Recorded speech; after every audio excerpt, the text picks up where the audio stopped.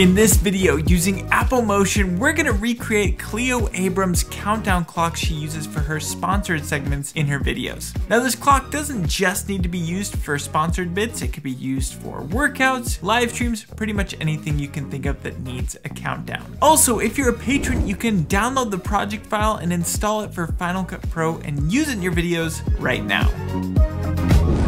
Go ahead and open up Apple Motion. You should be greeted by the project browser. If you're not, you can always go up to File, then select New from Project Browser. For this particular project, we want it to be a Final Cut title. I'm going to select the Final Cut title option, then coming over here to the right side, we're going to want to set our duration to whatever the length of this countdown clock is that we want, plus 1 second. So for example, if we wanted a 30-second countdown clock, we could go ahead and set this to be 31.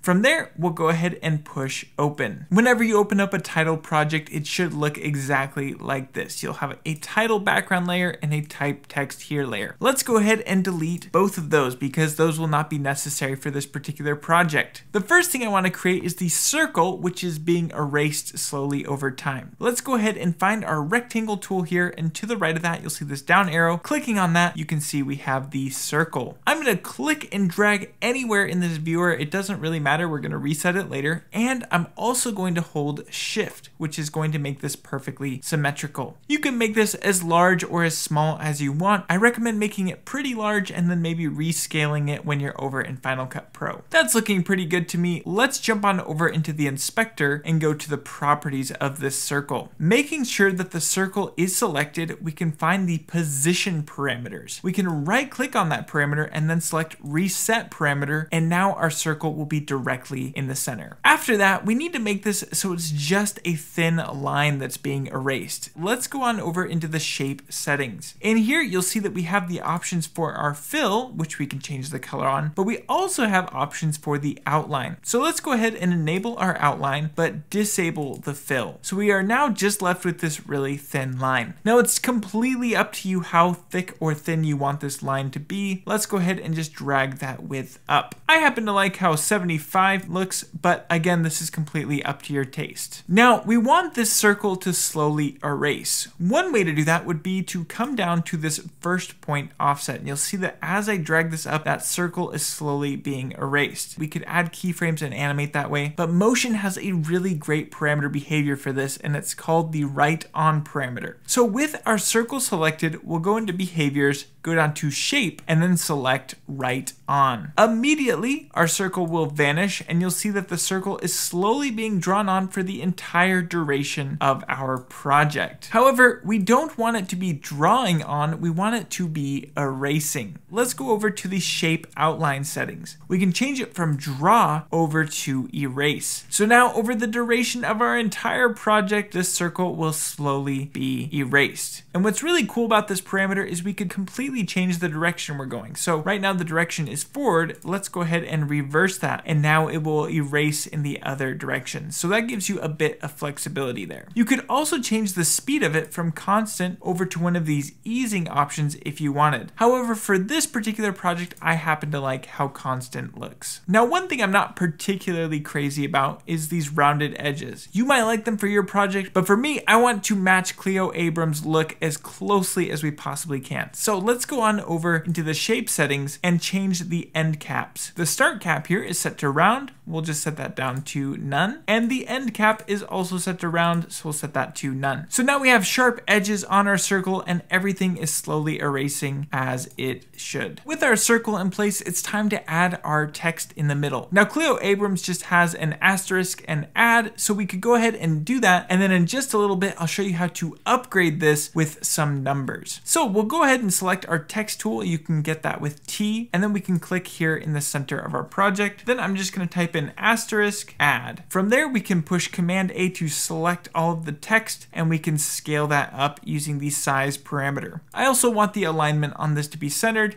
So we can change that right there. Still not quite large enough, so let's just keep on scaling that up until we're happy. 370 seems to be working for me. Then from there, let's select our arrow tool. With that selected, we can click and drag the words add directly into the center of our project. That seems to be working great. Now it's time to adjust the colors of our circle. And just to make things a little bit more apparent, I'm going to show the transparency of the backdrop. Let's come up to these render settings here off to the left side of render and select transparent. You can also get that with Shift T. It's a little hard to see stuff, but we'll fix that momentarily. Firstly, you'll notice that Cleo Abrams has a nice dark border outline around everything. So let's go ahead and recreate that. We'll go over to the group settings, which contains both the add text and the circle outline. Selecting that group, let's just rename this to be countdown clock. And then we can go on up to filters, go down to border, and then we'll locate the stroke filter. That is going to add this red stroke on top of everything. We can adjust the width if we want to. I'm actually pretty happy with the width that it has at this moment. And let's set the color of that to be black. Next, we want the circle to have that nice green color that Cleo Abrams used. So to copy it exactly as she has it, I'm actually just going to import a screenshot I grabbed from one of her videos. So I'll push Command I to import, then I'll locate that file, and we can just push import. So now we have a nice little cutout of it here in the top left, and we can grab these colors directly. Selecting our circle, let's find the brush color. I'm going to go ahead and select the eyedropper tool just to the left of that, and then we'll come over here and we'll grab the color of the outline. We also have our text here, which we want to be the same color. So we'll just jump on into the appearance settings. And then from there, we can find the face and change the color over to that same option. Another thing you might notice with Cleo Abrams' little countdown clock is it has this lovely shadow. So let's go ahead and add that in. We could add the shadow individually to each element, but an easier way is to use the group that we've already pre-created. So it contains everything, and that shadow will be cast from the text, and more importantly, it's going to include that stroke outline that we added to the objects. Let's go on over into the properties, and you'll see the drop shadow. I'm going to press on show to see more. Then we can go ahead and check this box next to drop shadow to enable it. From there, we can drag up the distance. Now, Cleo Abrams is going down to the bottom left corner, so let's adjust our angle to be that same direction. Next, you'll notice that the opacity is at 100%, so we'll just drag that all the way up so it's a nice solid color. Notice that it's a sharp line. It has no blur, so let's drag the blur down to 0. And finally, we want to match the same colors, so we'll grab our eyedropper tool and grab the color off of the Cleo Abrams option here. That add text is a little bit small, so I might jump into the text options and just drag it up even a little bit more. 450 is looking pretty solid. So a last bit of cleanup is to go ahead and either delete or to hide this screenshot that we originally used. Now we have a beautiful countdown clock, and what's super great is because we haven't added in any sort of timing markers within inside of Apple Motion, this timer is going to update based on the duration that it is in Final Cut Pro. So for example, if I were to bring this countdown timer into Final Cut and set it to be only 10 seconds, it would take only 10 seconds for this whole countdown clock to finish. Or if we were to set it to 10 minutes, it would take the entire duration of 10 minutes to get this animation all the way through. So this is super cool as it dynamically adjusts to whatever your project needs over in Final Cut Pro. But what if we want to take this to the next level? What if we want to add in numbers that are counting down over the duration of the project? Well, fortunately, that's super simple inside of Apple Motion. But really quick, I just wanted to take a couple seconds. I just launched my Apple Motion Masterclass.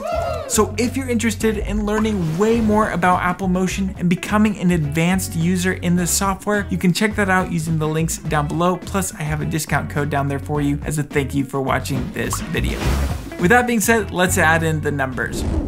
To add in our numbers, we'll need to jump over into our library. We'll locate the generators and you'll see the text generators. In here, we'll find the numbers generator. And all we need to do is just drag this into the same group that contains everything else. That means it's dynamically going to already have that outline applied and the nice drop shadow effect. I'm going to hide the add text. Then we'll go to the inspector, go to the format settings and drag up the scale on this text. 450 is looking pretty good. Then we can change the alignment on it. And something else that I want to change is the anchor point, because right now the anchor point is down here at the bottom. Let's go over to the property settings and locate the anchor point. I'm just gonna drag along the y-axis until we're in the center of our number. That way, as we scale up and down, that number is going to be scaling from that center anchor point, which is super handy. Now we can just click and drag this number into its proper place. By default, we can see that these numbers are already pre-animated, but they're going to a number that makes no sense for our project. So let's go on over into the text generator settings and locate the generator. You'll notice that the end number here is set to 1,860. It might be different depending on your project if you did it shorter or longer. We want this to count down to 0. So let's go ahead and just type in 0. And then for our starting number, we want this to be the number that the countdown clock starts on. So let's say we're making a 30-second timer. We'll just type in 30. Now, if you remember at the very beginning of this project, we set this project to be 31 seconds instead of 30. And there's a very important reason for that, because we are counting the number 0 as its own number. If we were to set this timer to only be 30 seconds and start at the number 30, all of our seconds would be misaligned. They wouldn't quite be 1 full second. So by adding an extra second, that enables us to look at 0 as its own number, thus making it so everything is perfectly aligned. But you'll also notice that our countdown circle is not quite lined up with that 0 seconds, because this countdown is actually 31 seconds and we want it to only be 30. To fix that, let's go on down to our right on parameter here at the bottom of our timeline. And with it selected, we'll just go to the 30-second mark. And I actually recommend going back 1 frame to 29:59 and pushing O. That is because motion actually puts the frame 1 frame ahead of the playhead. So if I were to zoom in way on this, you can see that this goes 1 frame past our playhead, thus making it end right at the 30-second mark. Finally, the last thing we need to do is go ahead and update the color of this text. With the numbers selected, we can go to appearance and change that color using the eyedropper to be the exact same color, and that is looking great. So now we have a 30-second timer that will count all the way down to 0 seconds, and it will dynamically update for however long we want it in Final Cut Pro. But let's say that in Final Cut, we want to make this a 60-second timer instead. Well, let's go ahead and publish that as a parameter. Jumping over into our numbers, we can go to the generator settings and locate the start parameter. We'll click on this down arrow, and this allows us to publish over to Final Cut. So now if the user wants to, they can change the duration of this countdown clock to however many seconds they would like. From there, we're gonna push Command S to save or to publish. We can just call this the countdown timer, and then we can put it into whatever category we like. I'll go ahead and throw this into my tutorials category, and then I will push publish.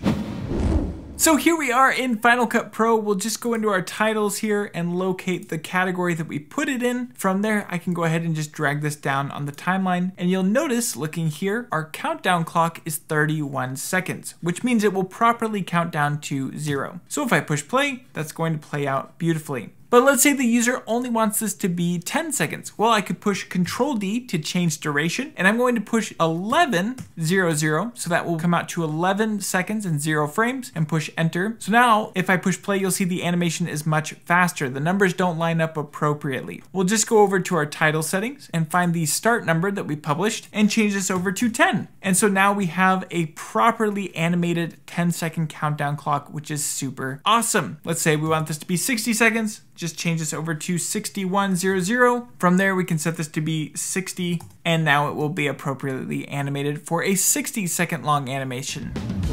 So that is how to recreate the countdown clock timer. If this video was helpful to you, consider pressing that like button and consider subscribing. Also, don't forget that I just launched my Apple Motion Masterclass. There's links down below, so make sure you check that out. Thank you so much for watching this video, and with that being said, I cannot wait to see you in the next one.